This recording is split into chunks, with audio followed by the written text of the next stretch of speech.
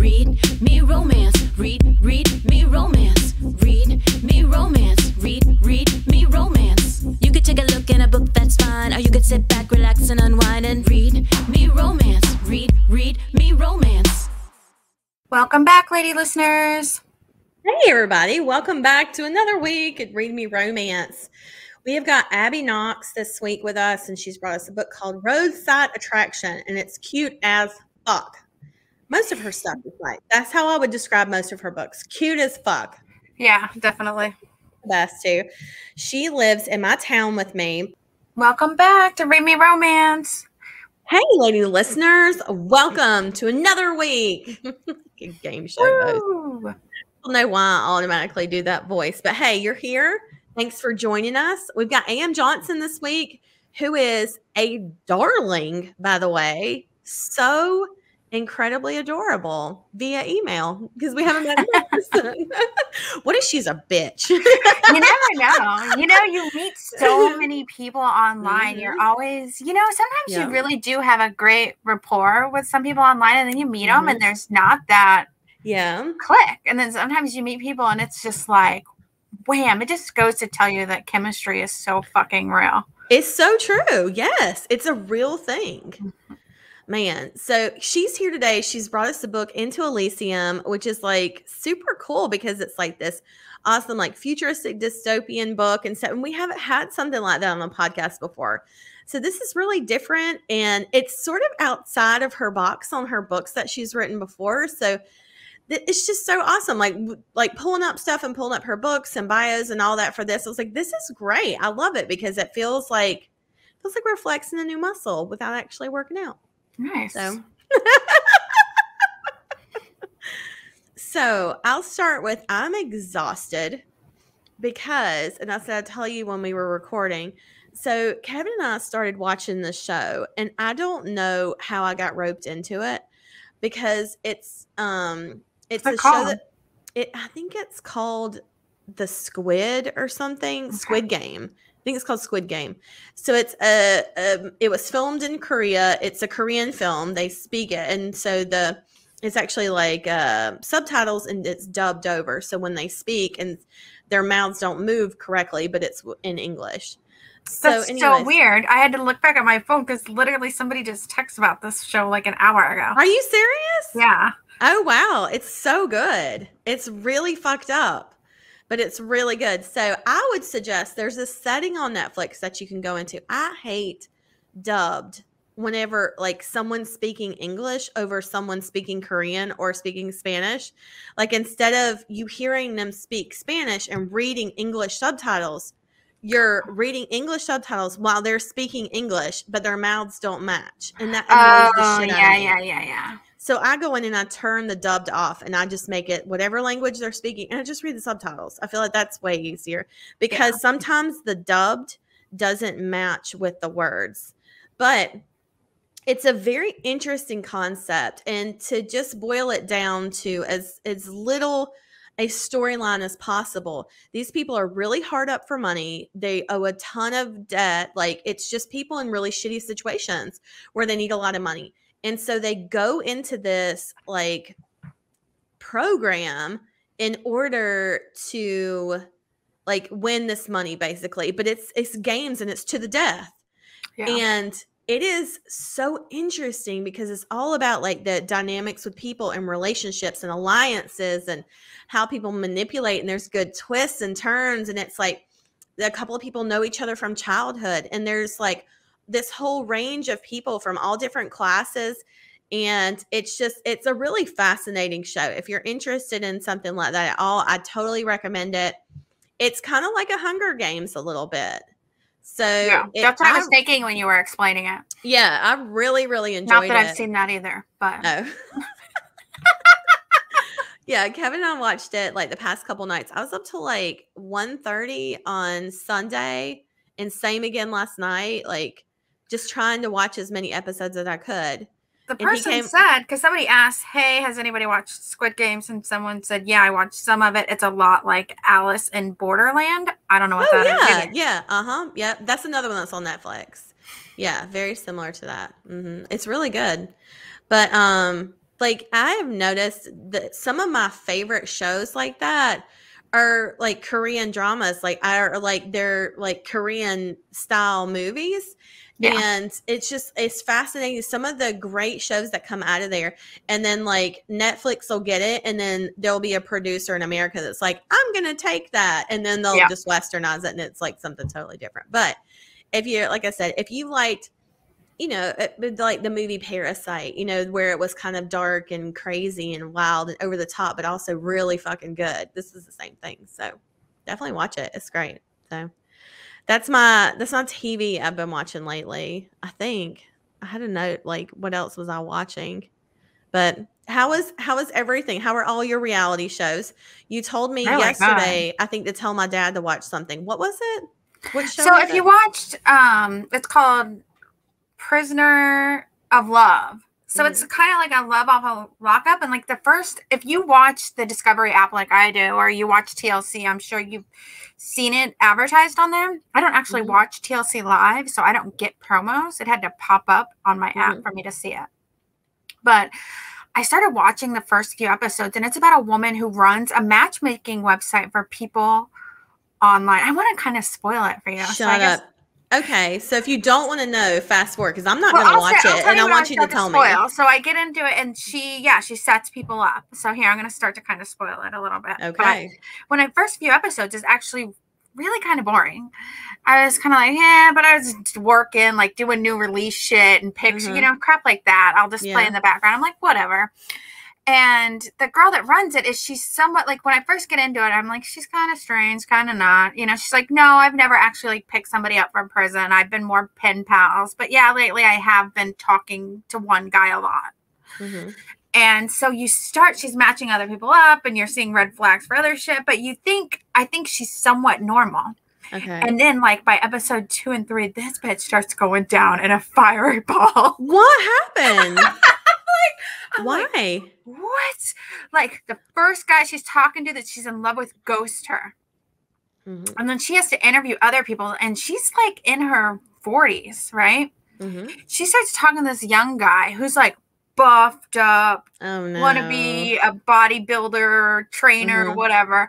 And she like seriously starts dating this guy. And red flag 1 is she's going to go pick him up, right? Okay. And she's like, he's like, I don't know if I want to have sex. Why? What? No. Something's wrong. Something is wrong here. He's using her. Yeah. Oh, for sure. But anyways, he gets out. They end up doing it, and she is like, you can tell he's a dummy. He's dummy. Of course he is. And she's just so giddy and in love. This bitch goes while she had to fly out to go see him. While he gets out, she's got to come back home. Goes and gets a giant tattoo of his name on her back. You're lying. I am not lying. What's her name? Like, what's her name? Like Michael or Mitchell or something. His name? Oh, okay. Wait, she got his name? And he got hers. No. And then he like gets on her professional Instagram. He's supposed to get on there. And I'll ask you. So she has him get on her Facebook or professional page and starts to interview, like he's supposed to tell people what it's like to pen pal with prisoners, and they ask questions and he tells them what it's like and how it works. And somebody says to him, well, first off, before she left, she was like, we're exclusive, right? And he's like, yeah, he's like, I'm good as long as like, you know, I've cheated a few times when some girls attacked me. I was like, what? No, that didn't happen. No. That didn't happen.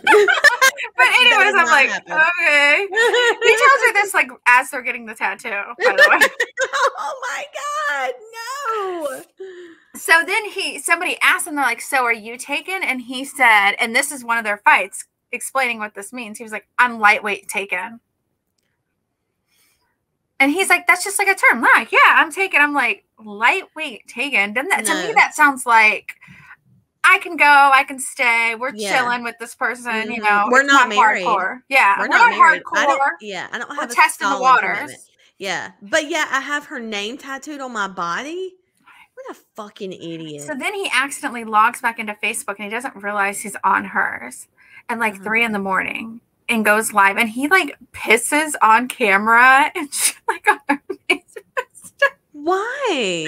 Like He's on drunk. purpose? He's like drunk, and he thinks he's on his own Facebook Live. It's just a mess. It's just a mess. Oh, that's so sloppy. So you were in it at that point. You're like, this is my new show. I was kind of really bored at first, but then when she started going downhill, I was like, oh, she's like the rest. Yeah. you're like, and I'm in. I've committed to this show now. But it was good. But reality TV's been good. But we have like the housewives back, where like the husbands or people are in jail and crap like that. So or going to jail. This is like your Super Bowl. It is like a Super Bowl right now of the Real Housewives. It's not. Oh. All right. So I want to talk about what I read the past couple days. I'm going to start with one I DNF'd. And I am sad to say that I couldn't finish it. But it was Christina Lauren's The Unhoneymooners. Mm-hmm. This book, somebody described it to me and it sounded perfect. I was like, that's exactly what I want to read. Let me just read it, like a contemporary romance, like something totally different than what I've been binging lately. And so I was like, okay, let me download this. And so I got the audio, and the narrator, like, I don't know what it was. Like, I just could not connect with the narrator. It wasn't that she was bad. It wasn't that she didn't do it wasn't anything she did. It was something about like her reading the story. I just couldn't connect with it. Have you ever had that happen where it's not like she wasn't a bad narrator. It was like, it wasn't the voice I pictured with it. So I almost feel like that's my fault, you know? Yeah. But sometimes it just doesn't work. And I think sometimes on some level, the voice might remind you of somebody you don't realize it reminds you of. Shit, that's a fair point. So you don't realize you connect these things. Like, oh my God, this sounds exactly like my mother. I'm just kidding, Mom. I know you're listening. I'm just kidding. But no, like it sucks because this book has hit New York Times like 4 fucking times. Like this book goes down the charts, then slides right back up. It'll list again, goes back down, comes back up. And it's like everybody who's read it has told me how great it is. Mm-hmm. But, you know, maybe I was just overhyped for it. That happens. I will say the last Christina Lauren book I read was last year around this time. Yeah. I read the In a Holidays. Fucking I remember you loving it. Loved it. It was such a great concept because it was like Groundhog Day, the movie, meets Christmas, like Family Stone. And I was like, this is perfect. This is the perfect Christmas that happens book. though. Like, I don't know that like I'll use like this isn't like the person it happened to, but like Aurora Rose Reynolds. I could read one of her books and it's just like it would be okay. But then if you gave it to me as a no-name person, I'd be like, oh, this is great. You should check it out. Because some authors have put themselves on a different tier for you. Yeah. So, but it's just okay. You're like, that didn't work for them. Yeah. Because you can just read this new name. You're like, oh, this is a good author. I like this book. I enjoyed it. But sometimes when there's a name stamped on it, you have an exception. Like, you're like, this has to be a certain way. Or you're going to get like, it's not enough. Maybe so. You know, the concept is really cute, though. If you haven't read it, it's called The Unhoneymooners. It is about this guy and the girl. They're enemies. And the girl, it's her twin sister's wedding day. So her twin sister is getting married to her enemy's brother. So it's like 2 brothers, 2 sisters. And so they have this seafood buffet. And the girl and the guy, the enemy, don't eat the seafood buffet. She's severely allergic and he doesn't like buffets because he thinks they're like full of germs. The seafood is like poisoned. It's not even like food poisoning. It's not that it was prepared bad. Like the seafood, the shellfish itself was bad. Even like you could have cooked the shit out of it and it would still gotten you sick. Yeah. So everybody at this wedding, everyone gets sick. And so she won this honeymoon to Hawaii. It was like this incredible, all-inclusive honeymoon. She's like, her sister's like, you have to take it. Like, you're my twin. You know, they were really specific about nobody could take my place. It had to be me. Like, we're identical. Just take it. And so she goes and she realizes the groom has told his brother, just go in my place. They only asked for a last name for the groom because the girl won it. So he was like, oh, so it's the 2 of them in this honeymoon suite for 10 days. Yeah. And so there's a lot of enemy before there gets to lover. Yeah. So, and maybe that could have been it too, where I was just, I love enemies to lover. Like when you've got rivals, or like when you're, I like a certain type of enemy. Yeah. I like when the heroine is enemies. Yes. I don't like when the hero is enemy. I would agree with that assessment as well.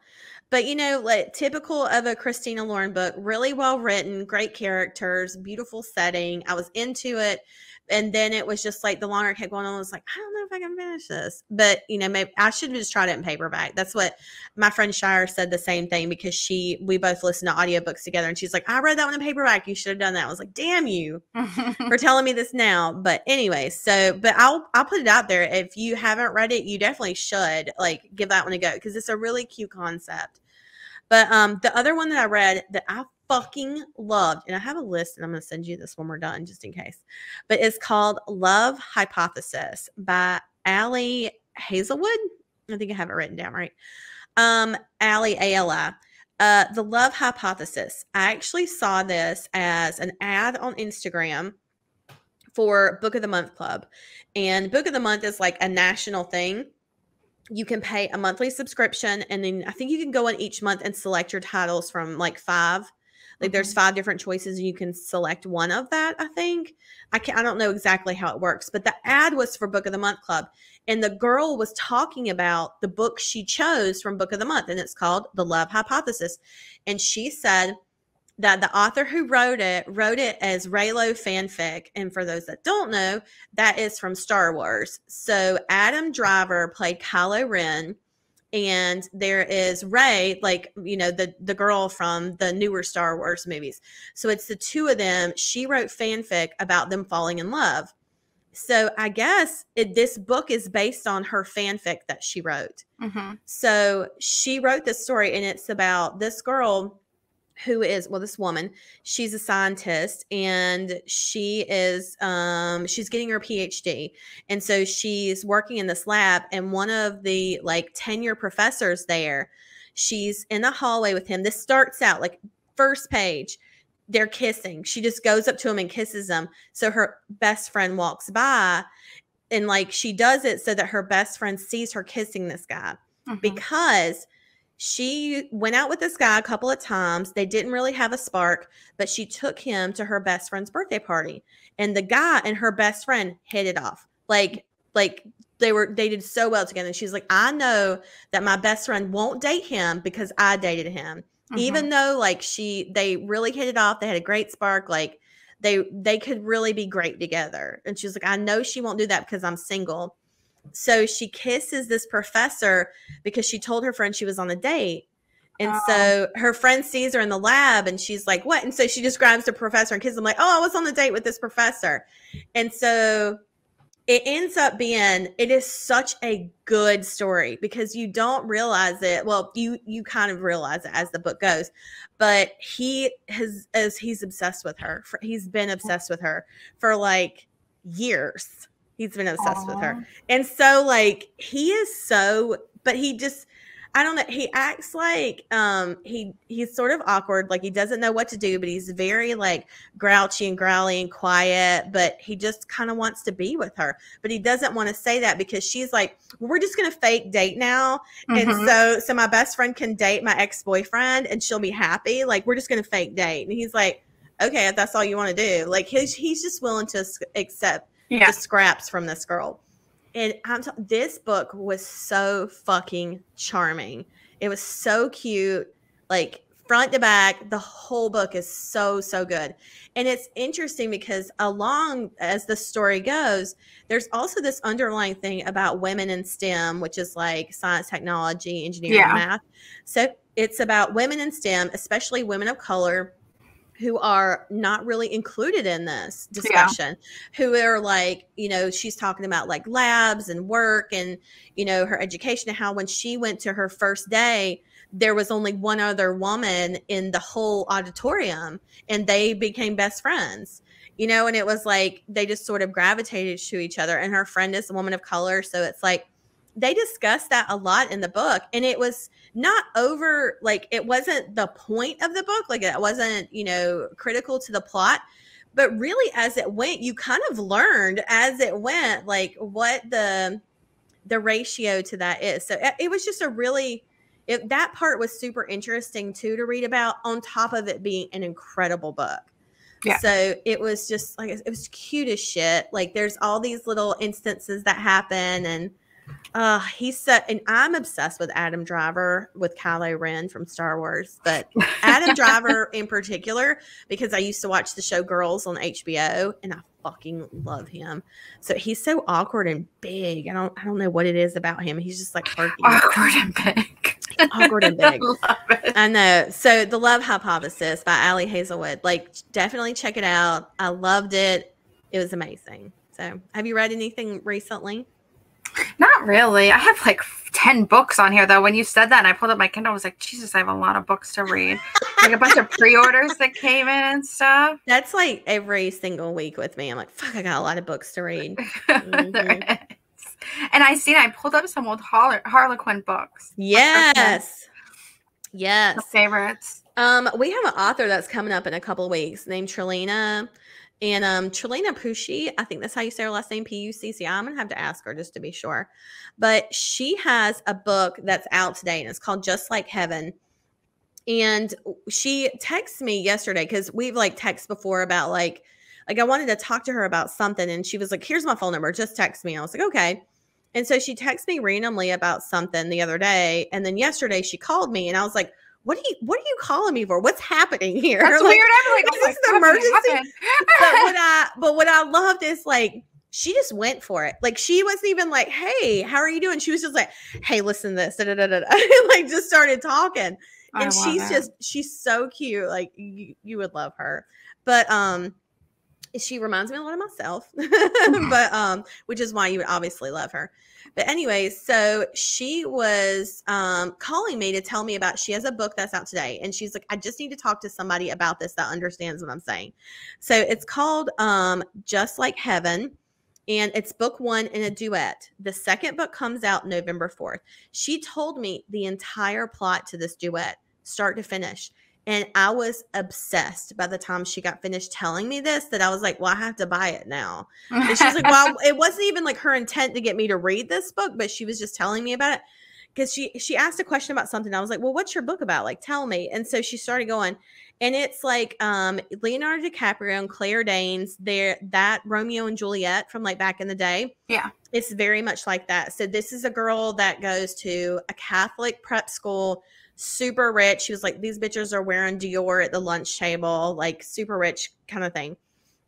And there's like this family that comes in and takes over this land, and the dads like hate each other. So like, you know, it's sort of like guys from the wrong family, and they end up like, you know, falling for each other. Yeah. And so, and it's about like what happens. And then there's this huge, gigantic cliffhanger. She was like, I don't even like, she was like, I just kick you off a cliff. She was like, you don't even fall. So there's this huge cliffhanger in book 1, but the second one's so close. And I know what happens in the second one. I was like, okay, I'm definitely going to read this. But the lengths that this guy goes to be with her, he's crazy. I love that. I was like, I have to fucking read this. And she was like, because she was telling me everything. I was like, this sounds insane. She was like, yeah. She said, I really just fucking went for it. Because she's like, I knew if I wanted to read something that was super like dramatic and cracky and over the top. Yeah. She's like, of course, if I wanted to read this, like somebody else would want to read it. For sure. So I started it today, and I think I'm on like chapter 2 or 3, and I'm like reading it because it's not an audio. So you know it has to be a good one. I'm like actually like a pilgrim. I'm reading it. And it's so good. Like even from the jump, I'm like, what the fuck's happening? Who is this guy? What's going on? So I'm really excited about that one too. So that's my current book news that I'm in right now. So I don't know. I have more stuff to talk about. We can save it, or we can do it now. Let's save it. Okay, let's talk about A.M. Johnson for a little bit before I get to stepping too much on all the other shit I want to talk about today. I'll read you her book bio and her author bio and all that good stuff. Like I said, we're playing you the first installment of Into Elysium. But A.M. Johnson has a beautiful website, by the way. It's super pretty. It's amjohnsonauthor.com. And, oh, okay, she says her name's Amanda in her book bio. I didn't want to call her that in case she was like, don't say my name. So it says it in her book bio. It says, Amanda is an award-winning and best-selling author of LGBTQIA in contemporary romance and fiction. She lives in Utah with her family, where she moonlights as a nurse on the weekends and hikes in the mountains as much as possible. If she's not busy with her 3 munchkins, you'll find her buried in a book or behind the keyboard, where she explores the human experience through the written word, exploring all spectrums and genres. She's obsessed with all things hockey, Austin, and Oreos, and loves to connect with readers. So she sounds busy. Oh, yeah. Yeah. She's got a lot going on. She has a For Him series. There's 3 books in that one. Book 1 is called Love Always Wild, and it has 457 5 stars. Damn. I know. I was like, what the fuck? That is amazing. So she did say she's giving away, her giveaway this week is a signed paperback of Dear Mr. Body, which is in that series, I believe. I think she had it all on there. But like I said, Into Elysium is what we're doing today. I'll read you that book bio, then I can tell you a little bit more. But let's see. Eben had one job at Elysium: keep the barrier wall lit at all costs. As a Dusk Guard, he was safe from the war raging across the country from the rebels in the New World, safe from the battle over power, water, and electricity. He was safe from the laws that would see him dead if they knew his one secret. But when he's called inside Elysium to watch over one of the rebel prisoners, every wall he'd created to protect himself comes tumbling down. Cale never thought he'd survive the virus that had turned the world dark and had flipped his country upside down. He never thought his last days would be drawn out inside a cell in one of the most notorious prisons in the West. Elysium was the place for the dead, but in the pitch of night, the one person he thought he couldn't trust becomes his savior, and so much more. Into Elysium is a male-male dystopian enemies to lovers short story with heart, heat, and suspense. Dear Mr. Body releases on August 5th. It's super sweet, light, fun read. It's the 3rd book in her For Him series, and it can be read as a standalone. So she's giving away a signed paperback copy of that. Dear Mr. Body is interconnected, standalone, contemporary, male, slow burn romance that is light on angst and features dating app shenanigans, student professor fraternization, single dad swoonery, waffles, Peter Pan references, and a fish named Tony. Damn. I love this. This is great. So, let's see. Oh, she also has a new audiobook coming out, A Not So Sincerely Yours, on October 19th.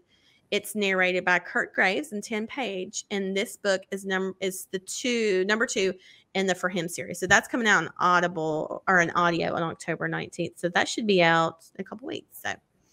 So be sure and check that out. Make sure you enter her giveaway, and we'll play the first installment now for Into Elysium. I guess see you on the other side. Bye. Bye. This is Into Elysium, a short story by A.M. Johnson, read to you by Joshua McCrae. Chapter 1. Eben. As one of the 5 Dusk Guards, I walked the perimeter of Elysium, soaking and lighting the logs inside the large metal lanterns situated along the path. The bright beacons, our only source of light at night since the world had gone dark 6 months ago. The kerosene burned the tips of my fingers as it seeped into the small cuts in my skin. I lived in the guard camp south of the prison and worked every other evening. Each shift started with the lanterns. Then clearing the trash from the daily windstorms, and if I was lucky, by midnight, I'd have enough time to eat before checking the fires all over again. It was monotonous, lonely work, but lately the isolation was welcome. The longer I was stationed here, the harder it was to hide the truth. I would have preferred working West Camp, but men were not allowed to work the women's prisons anymore. The northern militias were known for their brutal behaviors. Rape and polygamy had run rampant for months after the U.S. military fell to the so-called freedom fighters. Women were not safe from men. Not anymore. Maybe they never were in the first place. But me, my kind, if anyone found out about my predilections for men, I'd be hanged in the street and used as an example. Too many things had changed. The world as I'd known it was gone, and it had only gotten worse over the last year. We had no real understanding of how it all had happened. The virus, the wars, the shifts in power. The weak veil of democracy fell as fast as the people died in their beds from fever. And when we all lost electricity, the last shred of humanity we'd been holding on to vanished along with it. There were no more hospitals, no more cars, no more easy communication. All that was left was war, uncertainty, and a fight to simply exist. The things I'd seen and done. I was only 25 years old, but it was as if death was a shadow I couldn't shake. I'd survived the pandemic, but I had been wounded. According to the militia doctors, my lungs were too weak to fight in their war. And what I first thought was a blessing became my curse. I was stuck here, surrounded by temptation and death and pain. Eben. Doral called out my name, out of breath as he ran toward me. He handed me a small brown bag, the bottom wet and torn as he set it in my hand. A sour smell filled the air. Captain said you're to report for guard duty in the East Sector. But I've just finished the lamps. What about... You are going to argue. He raised his brow as a dangerous smirk lit his features. Shorter than me, with an ugly, paunchy stomach that hung over his belt, he rolled his shoulders and stretched as tall as he could manage. I've been called up to the Boulder front. Said they grabbed about a dozen NEA fighters. Some of them women. The way he licked his lips, the scent emanating from the bag, wasn't the only thing making my gut churn. I leave in 20. Get your ass to the East Sector. Captain doesn't like to wait.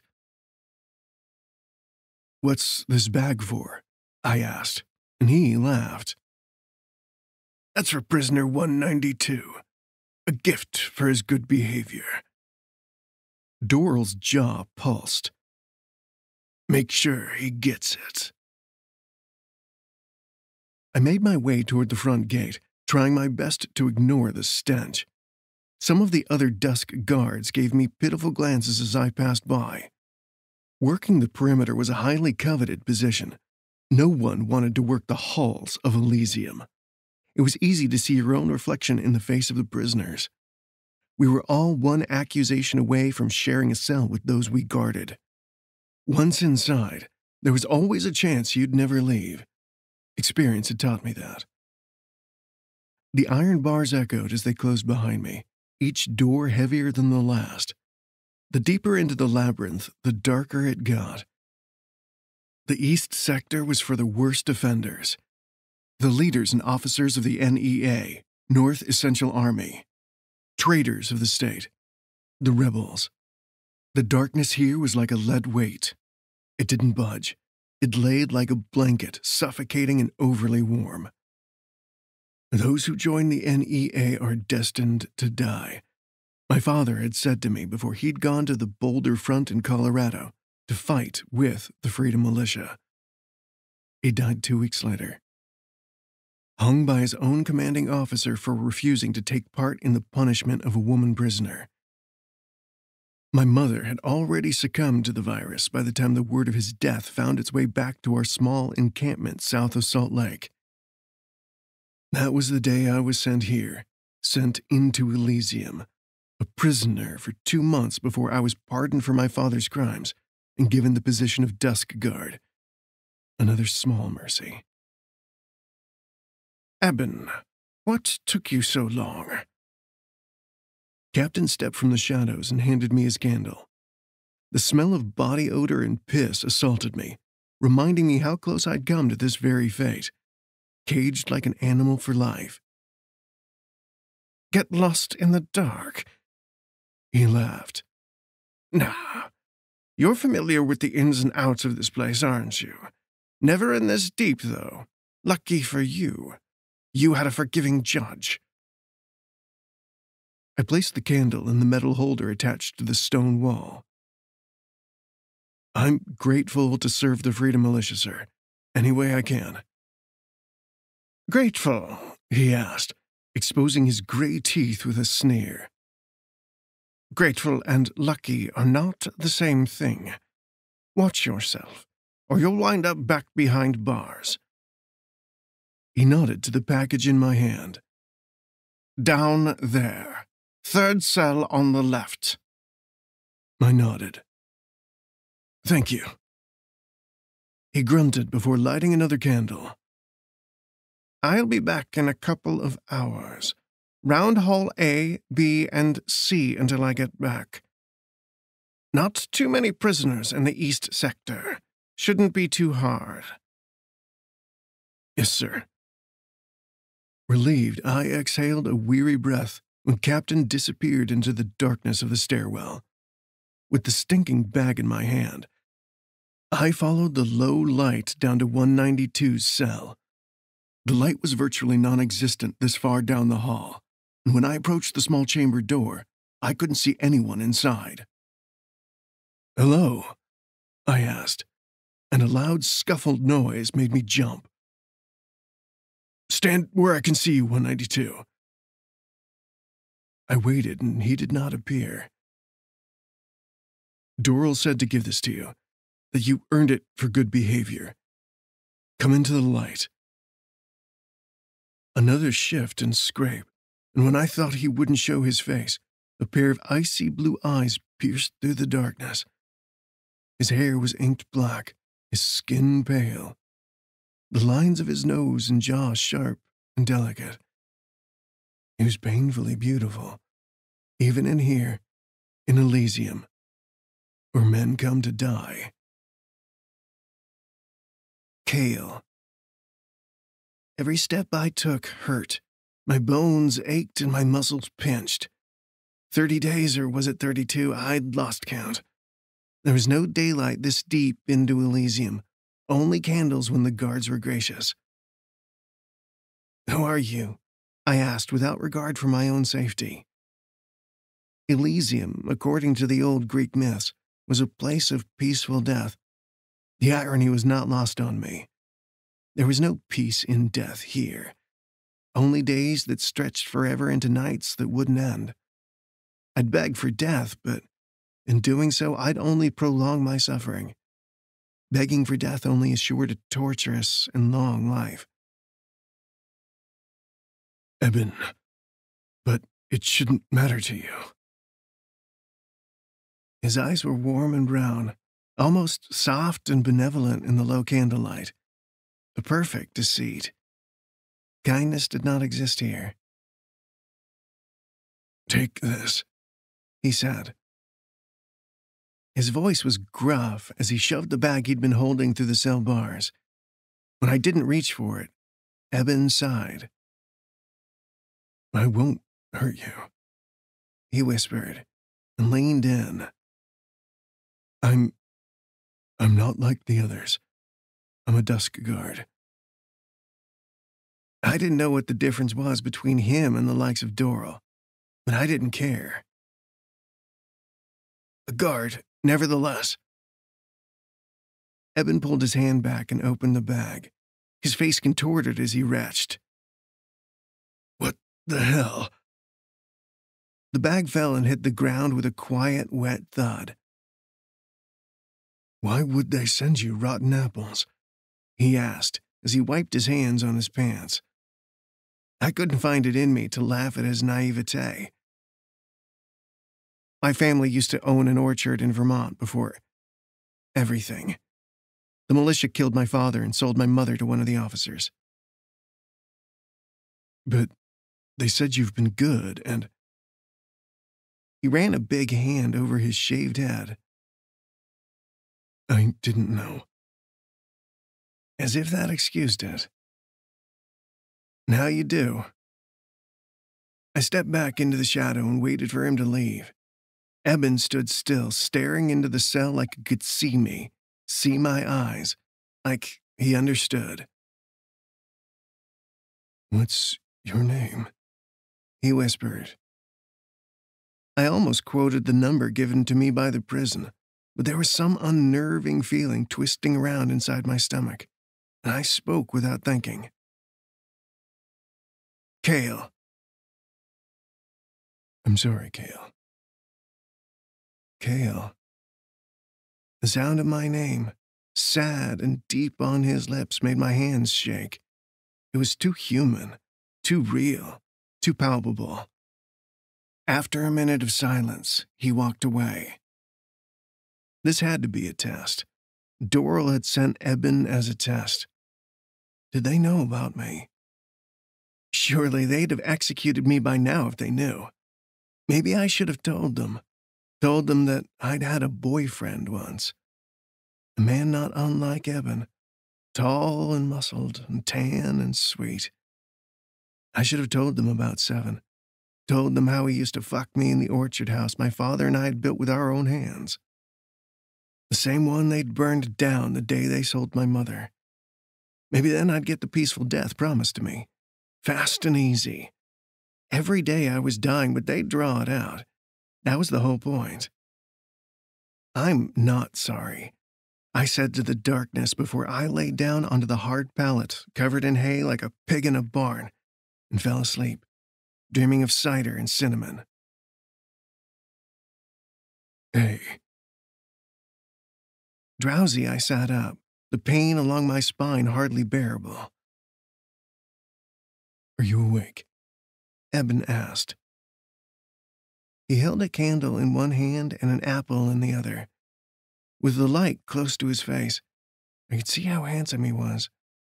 He had a strong chin with a dimple in the middle, his skin a deeper brown than the sun could create on its own. The hair on his head was clipped short like the other guards, a protection against lice. The prisoners were not afforded such a luxury. But it was the wrinkles around his eyes I liked the most, a mark of happiness lost. No one smiled enough for laugh lines anymore. Maybe in another life he was good. Still, I didn't trust him.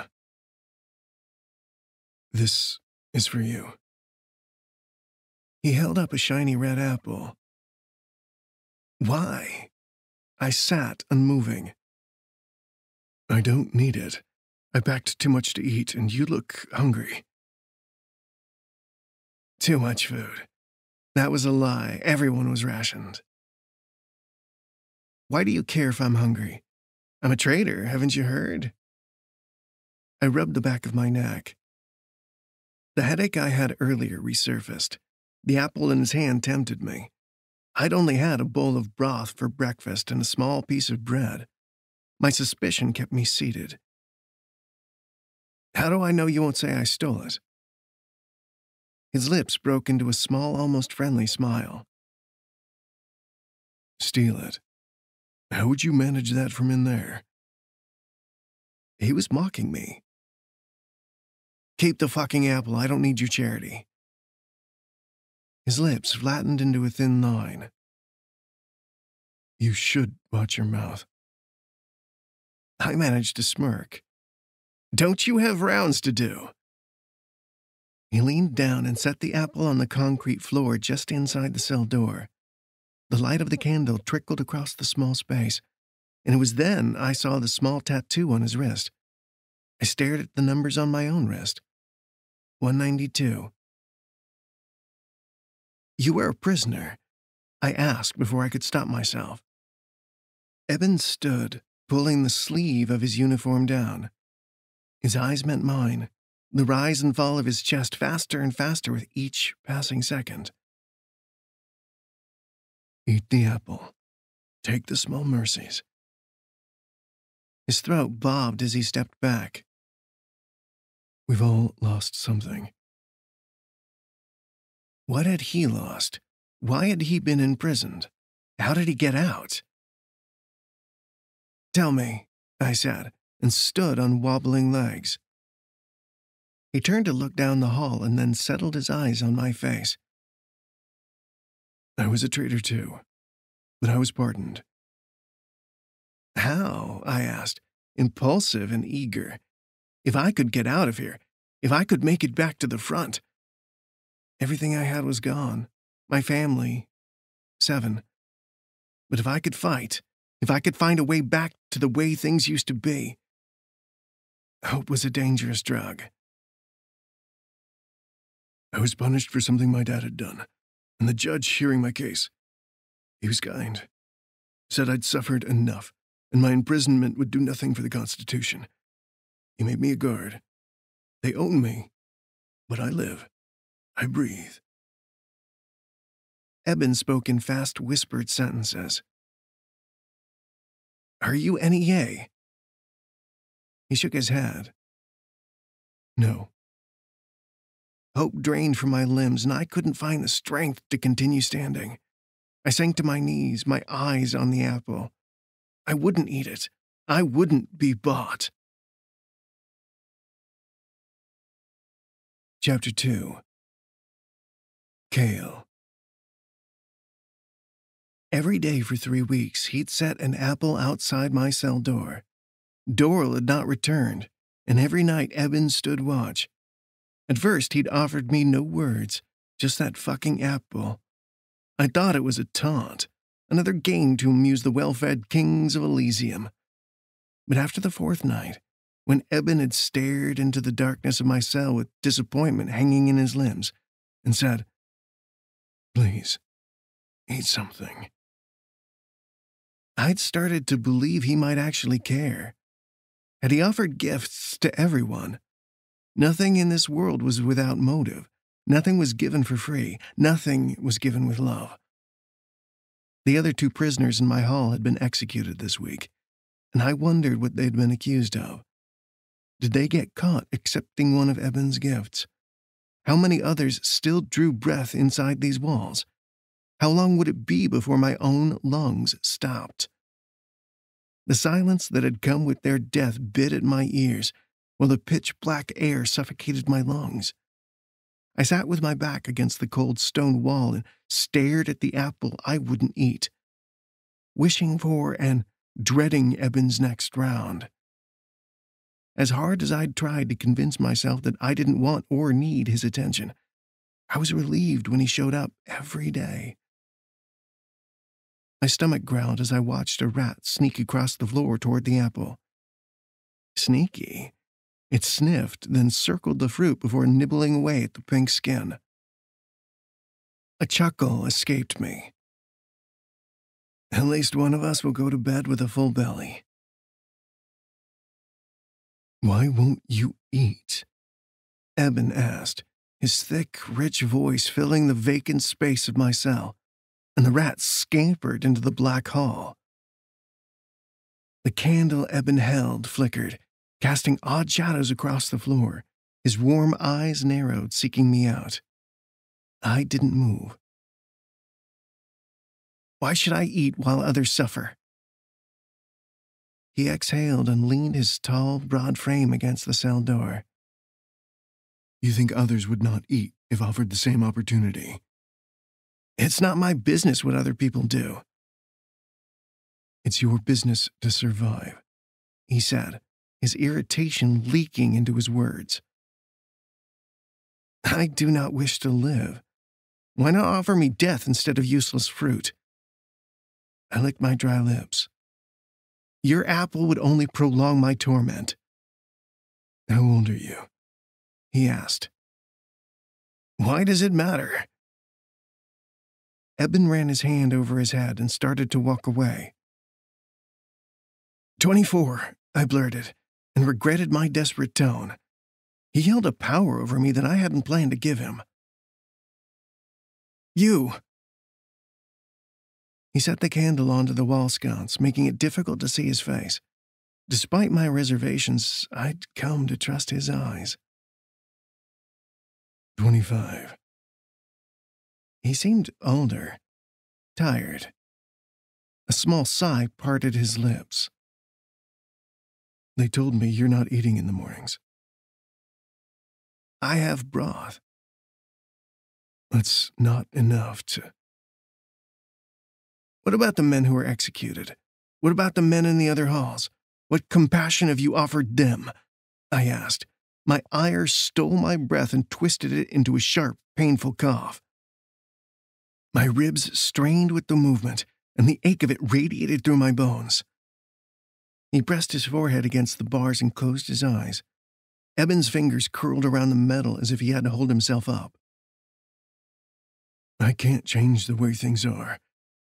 I can only do what I can. He whispered, and the defeat in his voice, in his posture, had an unwelcome guilt pooling in my stomach. Don't waste your kindness on me. I'm already dead. Eben turned to look down the hall before he whispered, The boulder front is falling. What? I asked, my heart in my throat. How do you know that? Doral. He wasn't allowed to come back. They need as many men as possible. If this was true, the thought made me dizzy. You're lying. I'm not. I sent 3 more guards this afternoon. That's why I haven't returned to my post as Dusk Guard. It's why... He took a few slow breaths, and when he spoke again, the disgust in his voice was the most honest thing I'd heard in months. It's why they executed the 2 men in your hall, and another 4 in the west sector. There aren't enough guards, and too many prisoners. For the first time, death terrified me. I didn't want to be disposed of, not when the front was falling, not if there was actually something left to fight for. Why would you tell me this? They will hang you if they... I'll die here or on the front. You'd fight with them, I accused, and held my breath. His answer shouldn't mean the world, but it did. I wanted to believe in those truthful brown eyes. I needed something to hold on to, some bit of decency, some scrap of hope I thought I'd lost. He shook his head. No, I wouldn't. It took some effort, but I stood. Eben stared as I moved closer to the cell door. Would you fight against them? I was close enough I could smell the soap on his skin, cedar and lye, as I wrapped my fist around the iron bar below his hand. The heat of his body drew me in. A small fraction of his skin brushed along the edge of my finger, and I shivered. The muscle of his jaw feathered beneath his tanned skin. If able, I would.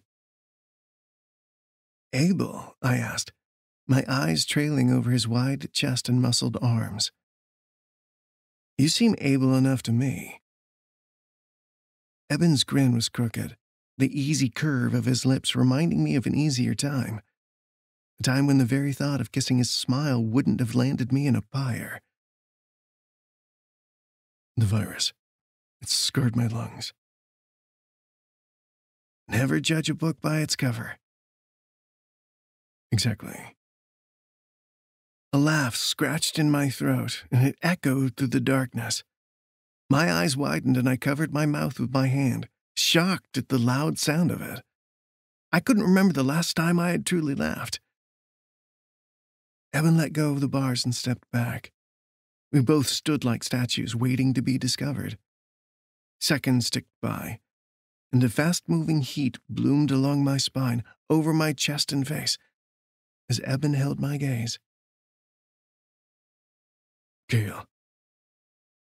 I don't think they heard us, I interrupted, and stumbled back. A man hadn't looked at me like that since 7. It frightened as much as it thrilled me. Yesterday, I would have entertained the idea. Hitting on a guard would be the quickest path to death. But there was too much to lose now. If the front was about to fall, if there was a way to win back the Constitution, I had to think with my head and not my heart. Eben. Don't be afraid, I said. The panic in his clear blue eyes threatened to steal the last vestiges of heat from my skin. The ghost of his touch on my finger remained even in the cold, black night of Elysium. You're the only one left. I don't understand. His brows furrowed, but he didn't retreat any farther. This hall is empty. You're the only one here. Cale's head tipped back as he closed his eyes. There's no time, then. I couldn't stop myself from staring at the smooth, pale silhouette of his neck. I wanted to blame the isolation of this place for my fascination with Cale. Every day I spent inside these walls was another day I offered up a piece of my soul. The men here were underfed and sick, skin hanging on bones, dirt and sweat and excrement, the scent of death.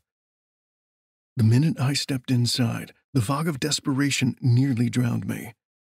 But Cale was a flicker of light in the middle of the misery. He wanted to pretend like he'd accepted his end, but the fight that radiated from him day in and day out called to me.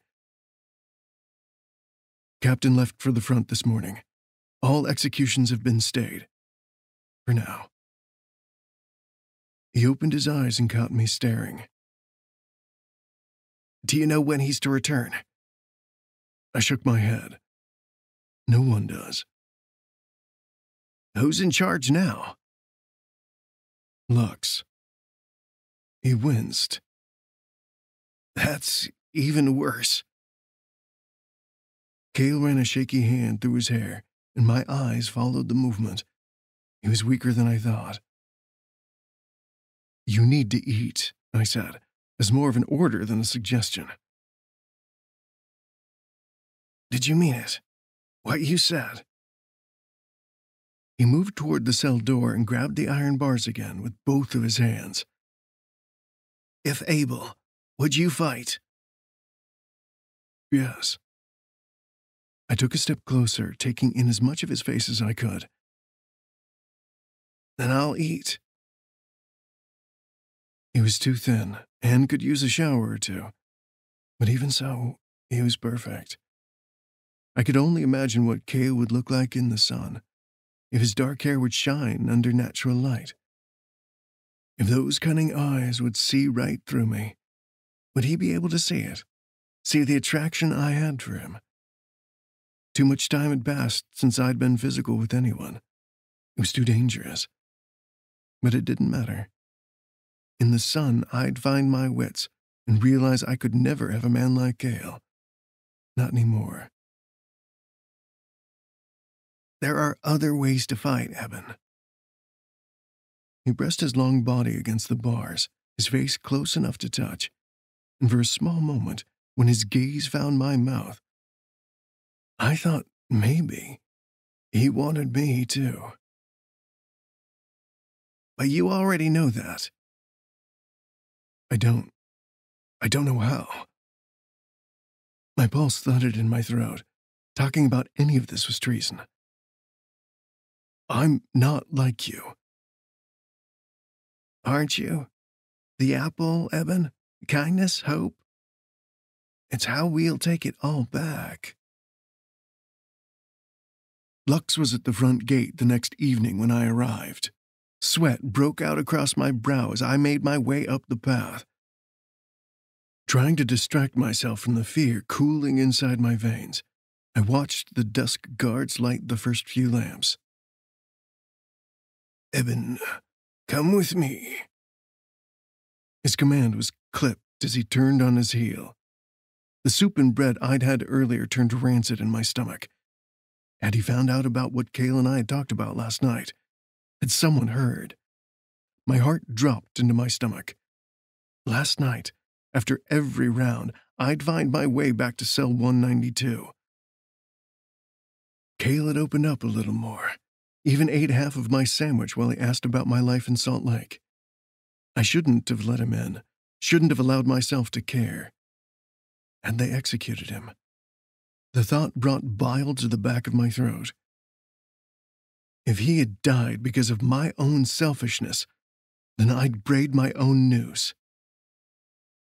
Lux led me deep into Elysium, past A, B, and C Hall to the officers' quarters. The air was stagnant and still as he shut the door behind me. Have a seat, he said, his dark black eyes boring through me. I swallowed, heavy and dry. Is something wrong? Lux sat behind his desk and steepled his fingers. I'm afraid so. The sprint of my pulse burned in my side like a runner's cramp as I waited for him to speak, his shrewd appraisal deafening. Captain Dorrell, along with the small regiment we sent last Friday, have all perished, ambushed. He slammed the palm of his hand on his desk and I jumped. Motherfucking NEA. I lowered my eyes, focusing on my lap instead of the angry slit of his lips. Lux was older, his face distorted with multiple scars. He'd fought in several of the wars I'd learned about in high school when I was a kid. He was hateful in a way that made even the most confident men piss their pants. When he was ordered to execute a prisoner, he'd take the whole day, take his time. He was known for his inhumane tortures. If it was up to them, we'd abandoned God's will, equal rights. He scoffed. If God wanted everyone to be equal, don't you think he would have made us all the same? Fucking rebels and their cock-sucking president. It's disgusting the way he parades around with his so-called husband. When we take the North, we'll gut them both. My head snapped up, terror and surprise warring inside me. I knew little about the NEA and their president. When everything went dark, any news I'd had about the rest of the country faded into the propaganda served to me by our commanders and city leaders. The entirety of my existence had been reduced to a 20-mile radius. The Guard encampment and Elysium. I never questioned it, never wondered. My father dared to question, and now he was worm's meat. He sleeps with men? I asked, with feigned judgment. Lux laughed without humor. I forget how ignorant you guards can be. Our country, this freedom you enjoy, dangles from the tip of a knife. If the NEA takes Boulder, he clenched his jaw. Taggart and Liam have been dispatched to the front, and you'll leave in a month with the 440. Sir, I can't. You can, and you will. We need bodies on the front line. I have a medical waiver. Front line? I'd be dead by end of day. Lux scowled, his irritation more fury as he balled his hands into fists. Medical waiver or not, you will fight for your constitution. Die for it if you have to. What about Elysium? Who will guard the prisoners? The prisoners are of no consequence. He signed a piece of paper and handed it to me. They will be given the option to fight. If they refuse before the last regiment is sent out, they'll be executed. An image of Cale, his blue eyes dim and lifeless, took my breath away. All of them. East Sector was small compared to the rest of Elysium. It was why only one guard was needed to man it, but there were at least 100 prisoners housed inside the rest of these stone walls. If they won't fight, then they're taking resources we need from the front, food from our soldiers' mouths. Fight or die, the same goes for you, Eben. He handed me the paper he had signed, my official deployment orders. You have no choice. He was wrong. I had a choice. I could run. And I knew Cale would run with me. Chapter 3. Cale. The day guard paced the hall, wringing his hands as he waited for Eben to relieve him. I guess even the guards were afraid to be forgotten here. A loud, familiar echo boomed through the hall. The guard sighed and stormed toward the iron gates.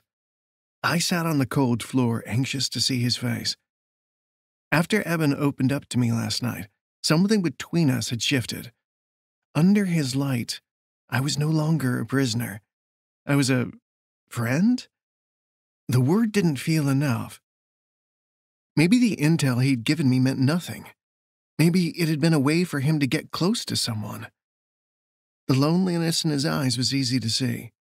The loneliness of this place was a chill not many could shake. But what if we'd stayed like this? What if nothing ever changed? Him on one side and I on the other. The trust I'd had for him bloomed beneath my skin, and I couldn't stop the roots from sinking into my chest. I wanted more. I wanted to know what he was like before Elysium, before the pandemic. I wanted to sit as his equal at a bar or a diner, sipping coffee or beer and smile, knowing that once we left, the night would only get better. The thought was painful. Those days were gone. My heartbeat matched the sound of heavy footfall as it neared my cell door. An orange glow crept along the wall, and I closed my eyes, praying to a God I didn't believe in anymore that it wasn't a stranger, that Eben hadn't been sent away too. "Cale," he whispered, and I smiled. I reached up and touched my lips. The rarity of relief spread through my limbs as I stood. "I'm here," I said, and walked to the cell door. "Why were you late?" He handed me an apple and I took a bite, the sweet juice almost too much. "Looks." He shifted the candle in his hand, illuminating his features in a way I hadn't seen before. This close, I could see the lack of sleep around his eyes, the weariness, the fear. "I'm being deployed." "When?" My voice cracked and the apple fell from my hand. "A month." Maybe I'd be dead in a month. Maybe I'd be free. But at least I wouldn't be alone. Not yet. "A lot could happen in a month," I said. "The militia could fail. The NEA could take control." "Shh," he hissed, his eyes wide as he turned to look down the hall. "Captain, Doro, they're dead." "Dead?" He swallowed and nodded. "Lux is sending as many men as he can." Eben's eyes locked on mine. "If the prisoners refuse to fight with the militia, refuse to join them, they'll be killed." My spine straightened. Anger boiled inside of me. I'd rather die an honorable death than spend 1 minute in a traitor's army. "I'm not asking you to fight." "Then you're here to kill me." My voice did not waver this time. Eben clenched his jaw and shook his head. "No, I'm here to offer you a third option." "And what's that?" "Run. With me." The roots in my chest spread to my heart. "Eben, Think about it. We have a few weeks to make a plan. I can gather supplies, store my rations, and... Eben. Cale, I know it might. I'll run with you, Eben. I'll fight with you." "Oh, okay." He rubbed at the center of his chest. "Okay." We were quiet, offering the silence our breath as we stood like ghosts. We had both died here tonight, the men we used to be. Reborn again inside this small moment, inside a promise. It felt like hope. Evan moved, or maybe it was me. It didn't matter once his trembling fingers were entwined with mine. The warmth of his skin sent a shock up my arm. Linked between the barrier of my cell, as if the cold iron bars didn't exist for us. "I don't know what I'm doing," he said, his eyes falling to my mouth. I sucked in a breath as I squeezed his hand. "The right thing." "What about the others?" His Adam's apple moves slow and hard. It's like you said. What kindness have I shown them? We can make a plan. Save as many men as possible. I only have keys for the east sector. He reached for the bar with his left hand and rested his forehead against the door. His eyes closed, and I wanted to touch his face. The heat of his breath brushed my cheek. Then we'll do what we can. I squeezed Eben's hand, and he opened his eyes.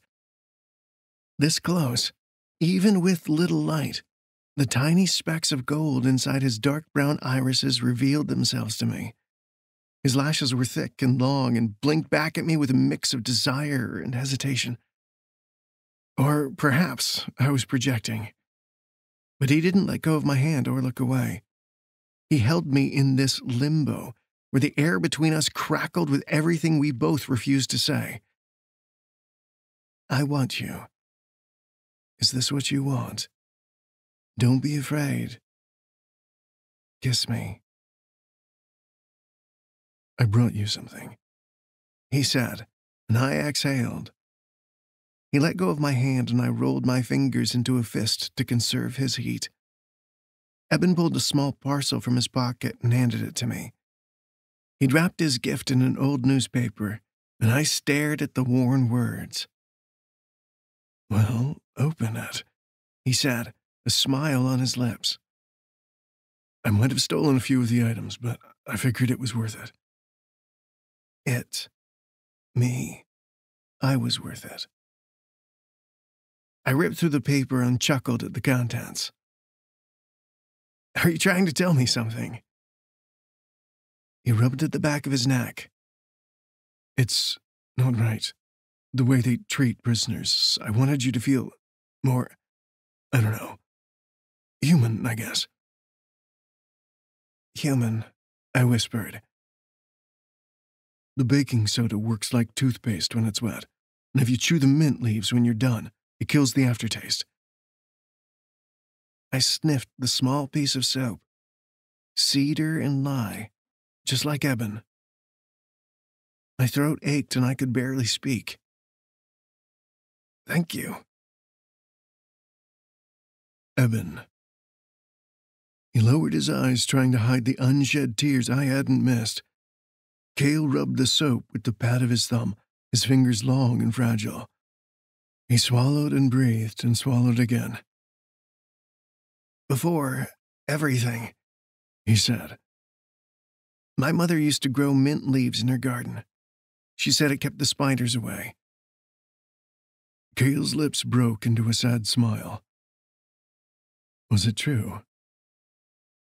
I think so. He lifted his gaze. His smile was gone, replaced with trembling lips. My... Cale sighed and shook his head. Tell me, I urged. He looked down at the small gifts and back at me. My boyfriend found a spider web once, near one of her plants. So maybe it wasn't true. Boyfriend. I schooled my features, trying for a calm I couldn't maintain. Boyfriend. The need I thought I'd seen in his eyes earlier. Had I not imagined it? What happened to him? To your boyfriend? He's dead. I'm sorry. He searched my face. The virus. When Seven died, I thought it was so unfair. But now I realize he was the lucky one. Sometimes I wish I would have died. I wish my lungs would have given out. Sometimes, he asked as I stepped closer. There were times I didn't think I could make it through any more pain. I smoothed the tip of my finger over the tattooed number on my wrist. If you were dead, you wouldn't be here. Cale gripped the bar. And if you were dead, I might be too. Is it selfish for me to think that? No. My hand shook as I lifted it to his face. He leaned into my palm, his eyes on mine. I'm selfish too, I said, barely able to catch my breath as I moved my hand to his waist. Come here.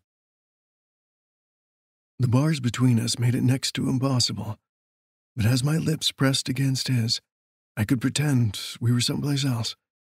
He reached through the bar and grasped my shirt, pulling me as close as he could.